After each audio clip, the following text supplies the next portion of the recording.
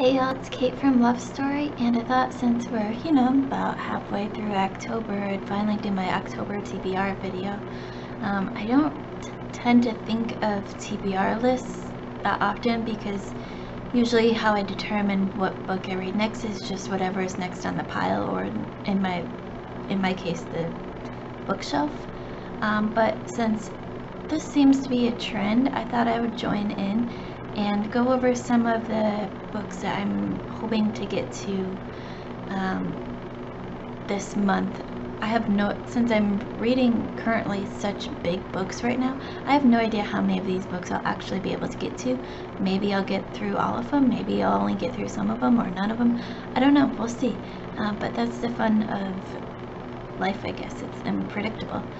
So I have several different TBR lists that I take my books from in my reading, and so I'm going to go through each of them and kind of explain very quickly what they are, and then quickly talk about the books that I've added to my October TBR.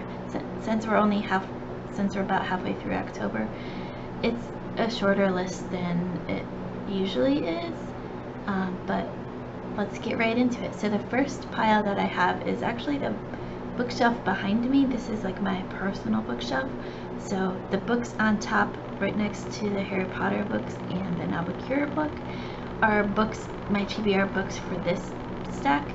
And so the two books from that stack that I took off are The Shining, so by Stephen King.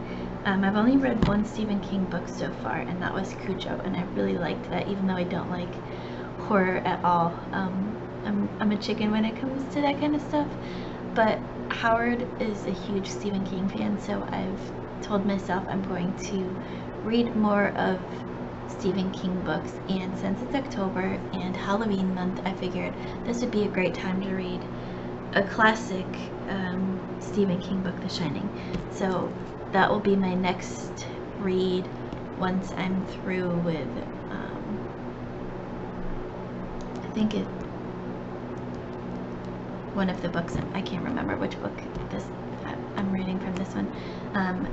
And the second book from that TBR shelf is The Road by Cormac McCarthy, another classic, and there's actually a movie about this. Of this book out, but this is actually a bibliotherapy book also. This is one of my favorite books from my MFA. It's weird, but I just love Cormac McCarthy's writing. It's so easy to understand and yet so complex. It reminds me of Hemingway's writing, simple but complex. There's a lot packed into his writing, and so this is, like I said, this is a bibliotherapy book, recommended for the ailments of fatherhood, like wanting to become a father or dealing with being a father, and also being long-winded because, like I said, his writing is sparse yet complex, and so Cormac McCarthy kind of teaches you how to punch a lot of stuff into very little text. So that's that TBR. The next one I have is one that I actually intersperse with this TBR. So I switch back and forth between these two TBRs.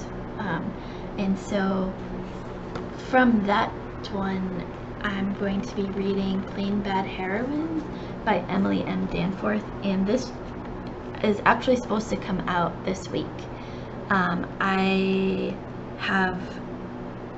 I got this book from, I think it was a contest that I entered on Goodreads or something. I can't remember. It just showed up in the mail one day, and I was excited because who doesn't love surprise books? But it looks like such a fun book, and it's such a fun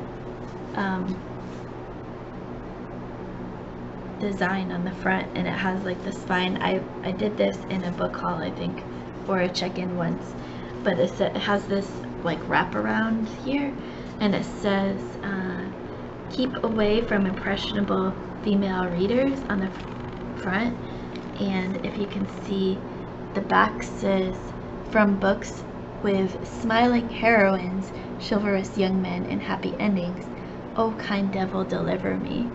And it just looks like such a fun read and also a great read for October and Halloween. So I thought I'd add it into my TBR list for there. And then the next book from that TBR is The Day Diana Died by Christopher Anderson. And one thing that about me is ever since I was a kid and I saw news coverage about Princess Diana's death/murder, depending on how you feel about it, I've become obsessed with Princess Diana and the whole royal family, but especially Princess Diana. And so I saw this book at it was for like $1 at a used bookstore where you can just pile in a whole bunch of books into a bag for like $5, $10 I think it was. So I had to get it because of my obsession. So I'm weirdly excited to read this book. Let's go. I just wanted to go back to Plain Bad Heroine for a second and make a note that this is horror gothic, coming of age, and LGBT, so it checks off a lot of marks on a lot of different reading challenges. So we'll see. It's a big book, but I'm excited to read it because it's something totally different than what I'd read normally.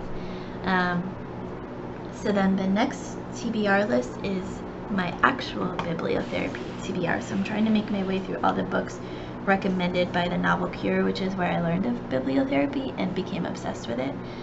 So as you know, right now I'm currently reading Bleak House by Charles Dickens, but the next book is another Dickens classic, Great Expectations, and this is actually recommended for having too much ambition, which if you've read Great Expectations before, you'll totally get.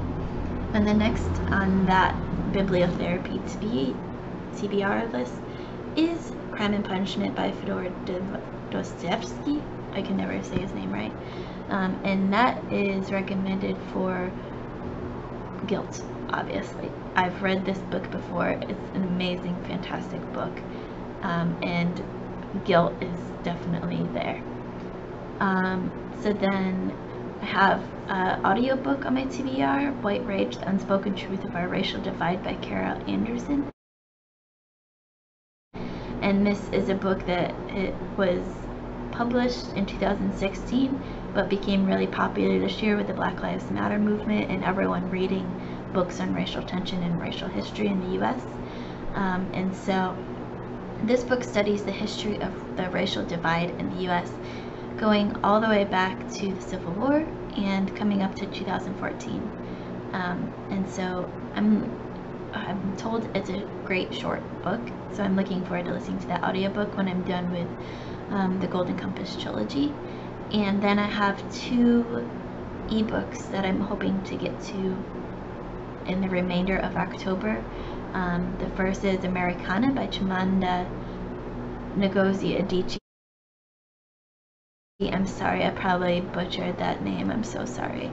And this is the story of 2 Nigerians making their way in the US and the UK, raising universal questions of race and belonging, the overseas experience for the American diaspora, and the search for identity in a home. It's a novel fiction book, and I've heard really great things about it, so I'm excited to get into that after I finish Ilias Grace.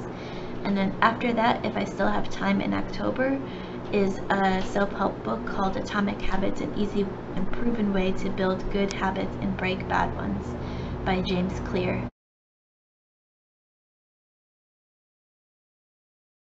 And this was published in 2018, so if I can get it to it this year, that's really, really good for me, because usually I'm like 5 years behind on everything, on books coming out.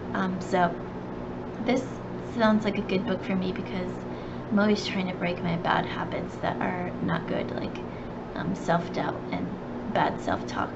So I think this will be a really good book for me.